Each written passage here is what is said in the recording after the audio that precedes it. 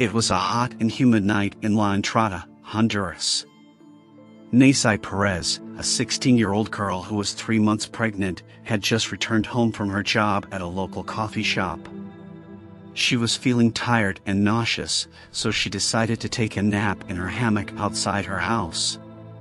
She didn't know that it would be the last time she would see the stars.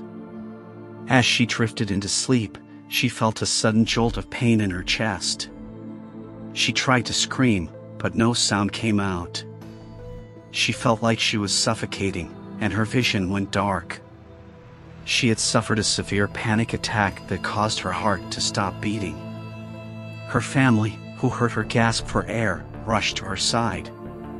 They tried to revive her, but it was too late. They called a local priest, who declared her dead on the spot. He said she had been possessed by an evil spirit, and that they had to bury her as soon as possible. The next day, they dressed her in a white wedding gown and placed her in a wooden coffin. They carried her to the cemetery, where hundreds of mourners gathered to pay their respects. They lowered her into the ground and covered her with dirt.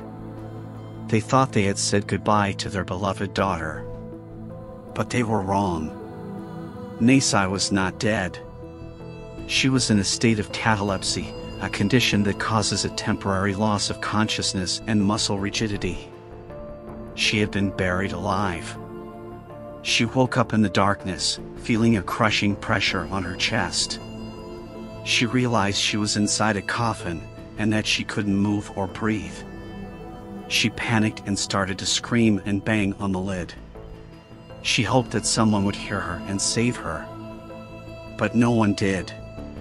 For hours, she cried and prayed, hoping for a miracle. She felt her baby kicking inside her womb, and she wondered if they would both die in this horrible way. She felt a sharp pain in her head, and blood trickled from her nose. She knew she was running out of oxygen. She gave up hope and accepted her fate. She closed her eyes and waited for death to take her.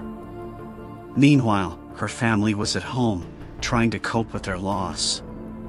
They heard strange noises coming from Neysi's room, and they thought it was her spirit haunting them. They decided to visit her grave and ask for forgiveness. They arrived at the cemetery at night, and they were shocked by what they heard. They heard Neysi's screams coming from inside the grave. They couldn't believe it. They thought it was a miracle. They ran to the grave and started to dig with their bare hands. They broke the coffin lid and saw Neysi's face, pale and bloody, but alive. They pulled her out of the coffin and hugged her. They cried tears of joy and relief. They called an ambulance and rushed her to the hospital. But it was too late. Neysi had suffered irreversible brain damage due to lack of oxygen. She was pronounced dead on arrival. Her family was devastated. They had lost their daughter twice in one day. They buried her again, this time for good. They still wonder how this could have happened.